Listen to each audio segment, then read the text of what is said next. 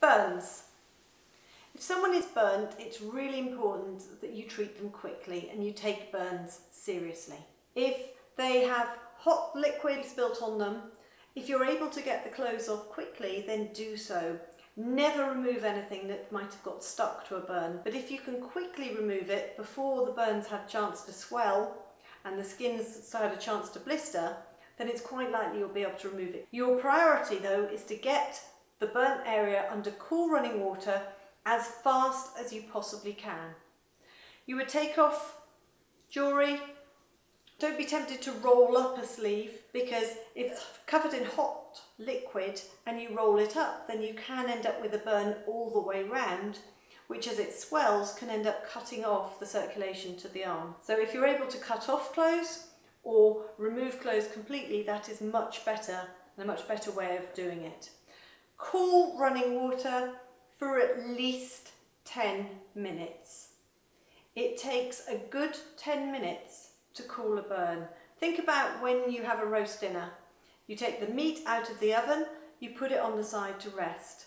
It takes a good 10 minutes to rest and it's still piping hot. We are meat and we will still be cooking. If the burn is still tingling, then it's still cooking. Keep it under cool running water. That is your treatment. People often rush to dress a burn. Please don't be in a hurry to dress it. Keep it under cool running water for as long as you can. Whilst you are cooling the burn, make sure you're keeping the casualty warm and look out for signs of shock. Shock is made worse when someone's in pain, when they're scared, and when they're cold. And all these things are involved in the treatment of a burn. So make sure you're keeping the casualty warm and you're just cooling the burn. Don't touch the burn and wear gloves, sterile gloves if you possibly can, but don't delay getting that burn under cool running water. If you would prefer to dress it, then a burn can be dressed by a bit of loosely wrapped cling film that you would undo a couple of the outside bits and you would put that over the burn once you have cooled it for at least 15 minutes. And don't wrap it round because it will get tighter as the burn swells. So just loosely over, and what that does is it covers the burn to reduce the pain, so it's covering the nerve endings, and it's reducing the risk of infection.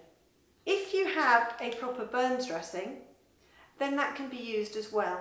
Again, the advice is, with burns dressings, if you possibly can, cool the burn properly for at least 10 minutes before you apply this.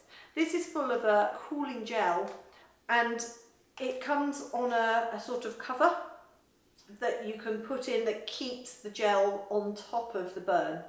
You will need another dressing on top in order to keep everything in place. And please wear gloves as well, because you really don't want to be touching a burn, because burns get infected really easily. If you have dressed the burn, you still need to get it seen by a medical professional.